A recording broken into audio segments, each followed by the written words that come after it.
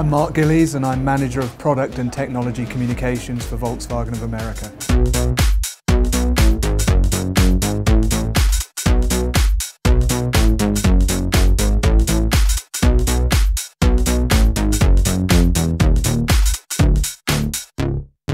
Well, the first hybrid obviously was the Prius in the late 90s, and since then the hybrids have got a lot more refined. Their fuel consumption has actually got better, but I think the biggest advantage is the battery technology has come on greatly. You know, you've got a lot more energy density in the batteries, so you get a little bit more electric range. The Jetta Hybrid has a slightly different system to everybody else's. I think to a certain extent, you know, we with the Jetta Hybrid want a car that's fun to drive as well as an eco-friendly car. So there's no real compromise with our vehicle, whereas some of the other hybrids on the market, you're not going to have a lot of fun driving them. Most of the other hybrids on the market use naturally aspirated engines with a continuously variable transmission.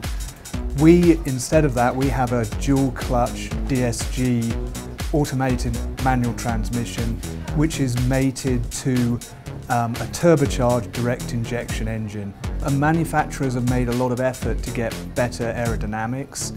And one of the things with our hybrid model, for instance, is it's actually the quietest Jetta in the lineup. We have special acoustic glass in the front and front passenger windows. We have a different exhaust system. We've made a lot of effort to get the noise down so that when you're running in electric mode, it's really, really quiet.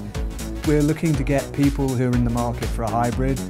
We're looking for people who actually want to enjoy driving the car. The situation nowadays is that the market is expanding for hybrids.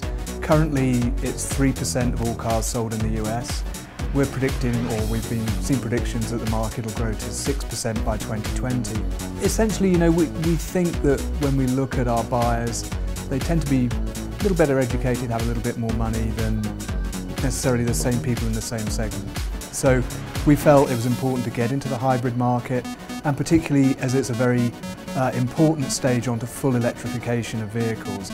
There's not going to be a wholesale change over to electrified vehicles, you know, battery electric vehicles, but we're going to see gradually a lot of cars going to plug-in and full hybrid status. So obviously we want to be out with that technology in the market because it's a growing area.